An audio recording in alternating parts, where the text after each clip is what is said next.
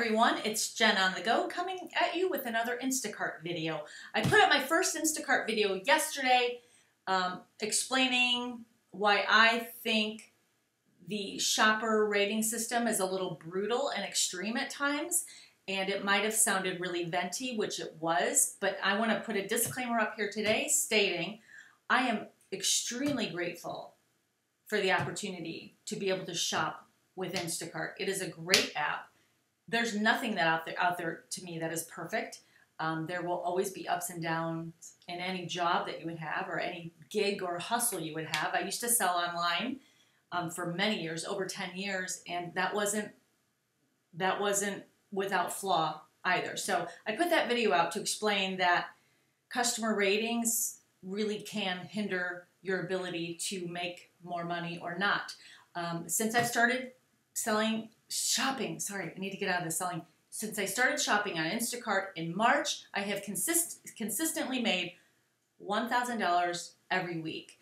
I did take 1 week off and took a vacation, and I didn't even look at the app, although I was curious to see what kind of batches would pop up. But I, since then, got right back to it. Even with the 4.99 rating I have, I'm still able to continue to make my daily goals. So in order for me to make $1,000 a week, I break down that 1,000 into how many days I want a week. It's simple math. So if I want to make 1,000 a week, I need to make about 150 a day, give or take. If I want to take Saturday and Sunday off, I need to up that Monday through Friday a little more. But as long as you go out every day and have a goal in mind, then you don't come back until you hit that goal. That's number one, how you're successful. Again, I'm very consistent with the money I make, but I treat it like I would a normal profession. Like, this is what I need to make. This is what I need to do to make that. I want to help you with 3 things that I think help me when I'm shopping in order to secure that 5-star rating from the customer. Already, it's out of our control if they're shopping for if you're shopping for their items and let's say they don't have 5 of the items, nor there's a replacement for them, that alone could earn me, us, you, a lower than 5-star, 2-star, 3-star. I've never had it happen to me. However, I see that it does happen. I've talked to other Instacarters out there that say, oh my gosh, I got a 2-star because they were out of organic lettuce. Like, okay, so this we can't control, but what we can do is control how we react with the customer. And I do think at the end of the day, before the customer that you've served with stellar customer service, before they hit that 2-star, 3-star, even 4-star, they might just think, you know what, I'm not going to do that. My experience with Jen or Bob or Sue was incredible, so I'm going to give them a 5-star rating. So these are the things that I believe have helped me to secure that 5-star, because again, some of this stuff is not in our control, and it is not fair, but life's not fair. So instead of griping about it, we just have to do something about it.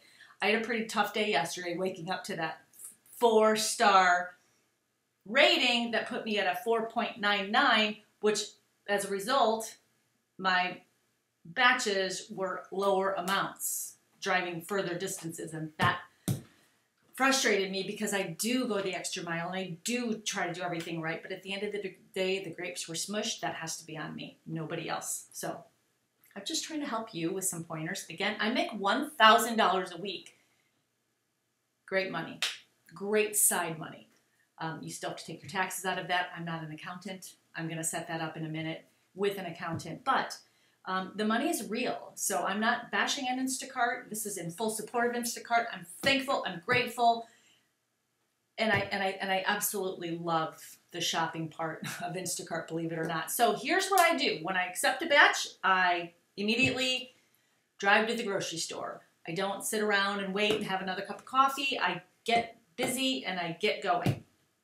When I'm in the grocery store, the first thing I do when I slide to start shopping, I don't do that till I'm in the store because your time starts when you slide that. So once I'm in the store, I send a quick message right out of the gate, and it's pretty much the same message every single time, and I'm going to give it to you because it works. I've even had people in my feedback say, her message was so professional, I appreciated it. So already you're setting the tone that you're approachable and you are a professional person on the other side. I'm using full sentences. I'm being articulate. I'm just, matter of fact, I need to be treated like a professional, and I'm going to treat your groceries like a professional gig too. So what I say is, hi Barb, or hi Bob, or hi Matt, or whoever it is. My name is Jen, and I'm your personal shopper this morning, period. I've always put an emoji smile face in. I will do my absolute best to ensure I find every specific item on your list, period. If there are items that are unavailable, comma, I will scan you in replacements for your approval or refund, period. Then I always end with thanks so much and another smiley face. 9 times out of 10, I get a response back, and then you've already broken the ice. I think that needs to be done right out of the gate. So you set the tone, right? I'm in charge. This is my client. I need to approach my client. From there, my second tip is to go as quickly as you can, but to also be efficient. So, you know, don't be sloppy. Put the groceries in nice in the cart. I try to do that. I treat the groceries with care so that I don't know. It's just good karma. I just believe that you should do that. I do see a lot of people just tossing everything in the cart, and the bread's on the bottom. And I want to say, are you kidding? You're smashing their bread. Today I did a shop for potato chips, and they were all smashed. And I messaged the customer to say, oh my gosh, I cannot give you this brand of potato chips because they're smushed, and I would not want to eat a smushed potato chip. I'm going to grab you this. Looks great. What do you think? I always ask, what do you think? That's my second. My second tip is, once you've started that introductory email or the message, now the floodgates are open. So go quickly, look for the groceries. If there's an item that isn't available and you look at their replacement, you can't find the replacement, I ask you, and this is what I do for myself, to think out of the box. A lot of people just refund if they can't find the replacements, but as a consumer, and I'm at home, and I want a box of angel hair pasta, and just because I didn't list, you know, or the 3 that I listed weren't there, I would want somebody to say, hey, but there is this one. So a lot of times I will just not even go what's on the list and like go further than that and find something that works. And again, 9 times out of 10, you can find something else that is similar, unless it's like liver or something like that. I don't know. But it really works. And don't take too much time on getting hung up on, I can't find the replacement. If it's not there, it's not there. But just use your gut, trust your gut, use your intuition, and grab the next best thing. What would you do if you were making pasta and you had your sauce going and somebody refunded my spaghetti noodles? I mean, you'd be really upset. So just try to think like the customer and think, what would she want? Maybe it's rotini, maybe it's mascacholi, even though they wanted spaghetti. You get my drift. So just communicate, message the whole way through. Another thing I do when I'm just about done and I have about 5 items left to grab, by the way, I always grab the frozen ice creams and all the cold goods very last, because the customer can see when you're scanning these in. So if they see that you scanned in ice cream 40 minutes ago and it's been 40 minutes and now the potato chips are going in, they're going to think, my ice cream's probably melting. So don't give them anxiety. Do for the customer how you want to be done for you. That simple. So before I'm getting ready to check out, I have about 3 to 5 items to get. I'll say, hi, Ann, Bob, Jack, whoever you are. I'm just about done with your shopping. I have a few things to grab.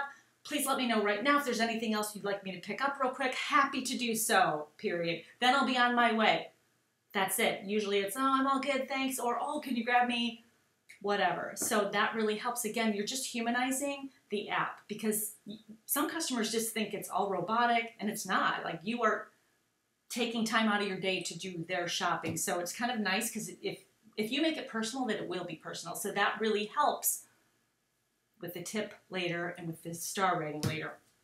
Third, when I'm checking out too, this is part of number 2, through the checkout, I always put everything on the belt how it should be bagged. I don't really rely on the bagger to do my job for me, even though they do, but a lot of times they don't know to put the ice cream, you know, with all the frozen goods. So I just like to be a little bit in control of that, because I do believe that the groceries should be bagged beautifully.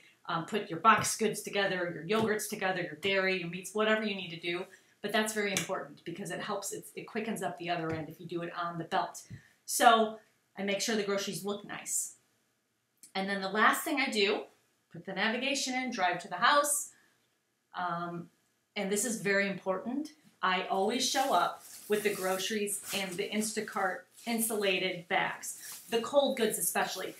When you walk in to the step, and a lot of customers aren't there, but a lot of them do, they're kind of creeping through the window and they're checking out the situation. You're showing up with one of these, you look professional. And they're like, oh my gosh, they put the cold goods in that? That's amazing. I actually had another customer feedback that said, Jen was so great. She came to the door with all of my food securely stored in the cooler bags, which I really appreciated. That was stated in the comments. And another thing to top that off, so I always show up with my green bags, usually a couple, and you can fit, these are pretty big. And these keep the cold goods cold. Nothing worse than soupy ice cream, right? Oh, and another thing is pizzas wilt, like the thin crust pizzas. If you don't have those in here, and they're in the back seat in your hot car, they're like soggy and flimsy by the time they get to the customer. So that's kind of a buzzkill too, right? So just, again, just taking little extra steps. So I always show up with a couple of these in toe-to-toe hands. It looks professional.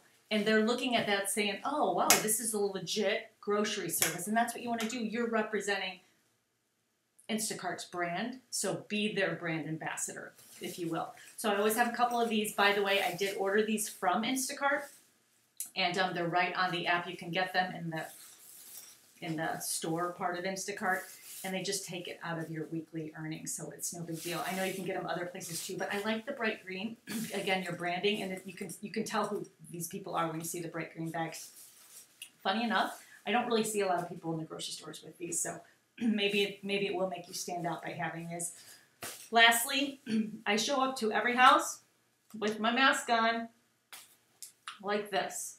Always with my mask on, because again, customers need to know you're taking this seriously. They don't want you coughing and sneezing and yawning on the groceries. So this just, again, sends another message to the customer. These are all professional touch points, not to mention it's for safety as well. So we have to stay safe. But I've also had customers comment that they appreciate their Instacart shopper showing up to their doorstep with a mask on. It shows respect. So please respect your client. Respect your client. So those are my tips for securing your 5-star rating. It doesn't mean you're going to get it, because again, if they're out of Doritos or pistachios or whatever, you still could get dinged. But this will help, because they'll look at everything else that you did right, and maybe they won't blame the lack of inventory on you. So again, I make $1,000 every week, and what I do helps. Just thought I'd share. Thank you so much for watching.